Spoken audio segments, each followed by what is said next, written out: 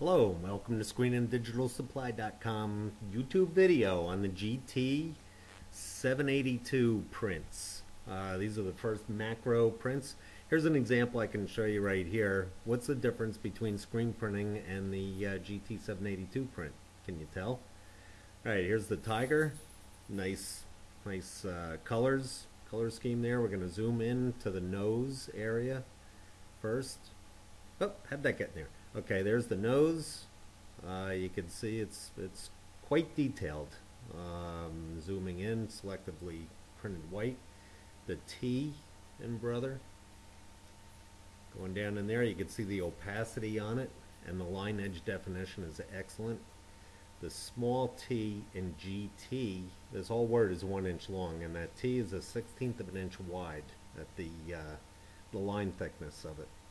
You can see the clarity of it. There's a super zoom shot in there. See how fine the weave of the fabric is, the t-shirt, and how square the edge is. Here's another thing that Brian Walker gave us, the fireman shirt. I'll show you a couple of details on this shirt. Zoom into this guy first.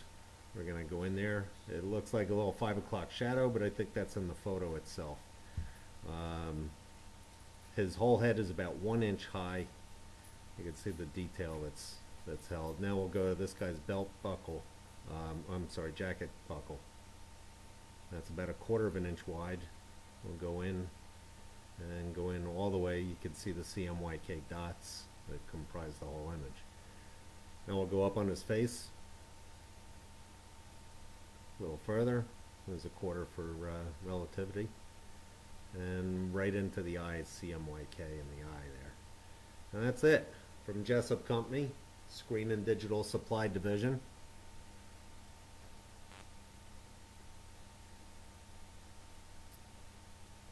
And Brother for dark shirts. All the names you trust. Us, Screen and Digital, and Brother. Oh, Peekaboo Productions.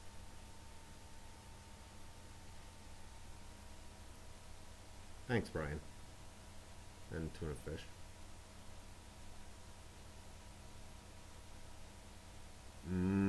Salad.